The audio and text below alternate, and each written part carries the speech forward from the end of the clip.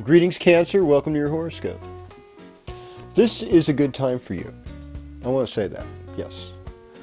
Why is it a good time? Well, Pisces rules your ninth house. Ninth house is about higher education. It's about foreign languages, foreign culture, exotic experiences, philosophy, the ability to get a master's or a PhD, a higher degree, to go to a spiritual school, a seminary, or a temple learning spiritual arts, to travel a place.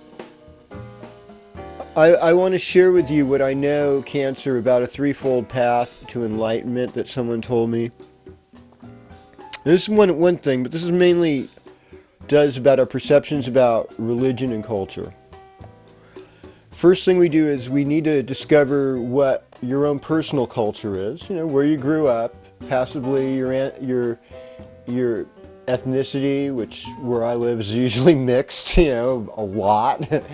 And so there's probably several, sometimes, ancestries to discover.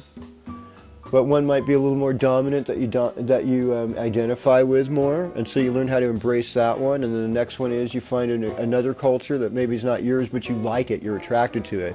You learn about it, and then you embrace that. The third one is you find a culture that you're not really comfortable with at all. And this is a hard one, Cancer. Like find something you don't like about it. I mean, I think in the United States, there's a lot of, I think, anti-Islamic sentiment.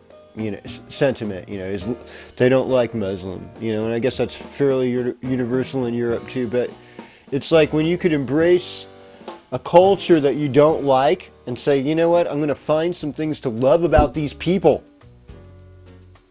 and acknowledge they're good.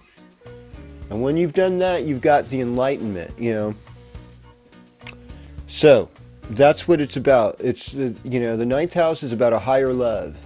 And it's about your graduation to a better situation. It's about getting a book published.